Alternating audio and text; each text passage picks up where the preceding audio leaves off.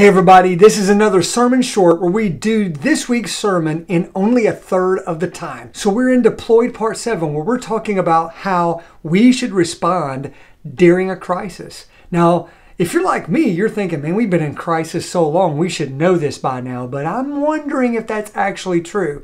What's really cool is when you go back to the first century church and you look in the book of Acts, you will find that there is something that we overlook that's just a few verses in Acts chapter 11, that though they were beginning and they were the scattered church due to a persecution and they were going from city to city, people were moving away from Jerusalem, but they were still preaching the gospel of Jesus Christ, and the church was growing. People were coming to faith in Jesus Christ, and all those great things were happening. There was something still very, very tragic that happened in the midst of that awesome movement. I want to read it for you from Acts chapter 11 right now. It says in verse 27, "Now in these days prophets came down from Jerusalem to Antioch, and one of them named Agabus stood up and foretold by the Spirit that there would be a great famine over all the world. This took place in the days of Claudius. So the disciples determined, everyone according to his ability, to send relief to the brothers living in Judea. And they did so, sending it to the elders by the hand of Barnabas and Saul."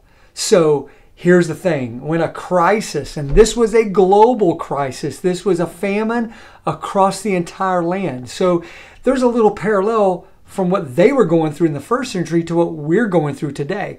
We're in the midst of a global pandemic. We're in the midst of a large-scale crisis.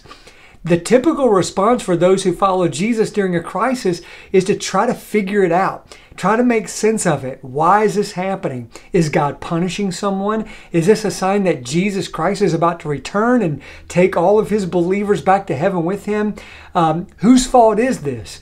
This is what we tend to do during a crisis. But we find in that short little passage that the response of the followers of Jesus was to simply help, to help other people. Specifically, these believers who had left Jerusalem and had left Judea to begin new churches and preach the gospel and establish God's kingdom in other places, they sent money back to Judea. They actually sent resources in their unique way, with their unique abilities. They sent resources back to the place from which they came. As it turns out, there in Judea and in Jerusalem, the believers there had it pretty tough, because not only were they living in a place where the famine was hitting too, but they were under greater persecution than even they were, because that's where the persecution began. So they were struggling. So you can make an argument that this little passage in Acts chapter 11 teaches us that what we ought to do during a crisis is look at where the greatest needs are and seek to meet those needs. We just need to step up and help people as best we can using our unique abilities and resources.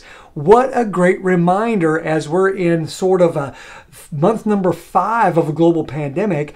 We need to go back to realizing this is what we're called to do. And yet, I try to understand this, and I have a lot of questions about this global pandemic. I don't fully understand why it's happening, and I wonder how God's redeeming it. I've seen some great ways he's redeemed it, but we're still in it, and there's still a journey ahead of us. But let's not forget that the most important thing we can do as followers of Jesus is to help other people. And so that's what I want us to consider as we think about our next step. Our next step is to use your unique resources to help someone. That's it. Use your unique resources to help someone.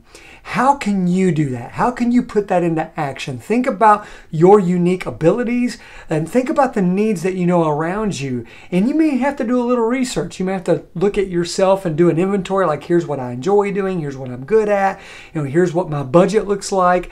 And then you may have to actually ask people if they need help and figure out what that is. But man, more than ever before, I hope that people will look around and see that people who call themselves by the name of Jesus are people who aren't just sitting around waiting for God to do something different or trying to figure it out or trying to blame someone for what's happening, but instead they see us doing whatever we can to help those in need. Because here's what I learned from this passage. When a crisis comes, Jesus just wants you to help others.